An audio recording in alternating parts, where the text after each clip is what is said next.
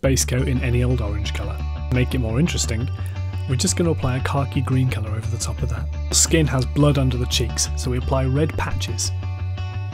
We've already highlighted once, but now we're going to highlight again, taking a light skin tone and applying that over 95% of our olive green base colour. Add a bit of white to our base coat, and then go again, covering 90% of the previous layer. And again, this time taking care to pick out the cheeks, the chin and nose. Now take a look.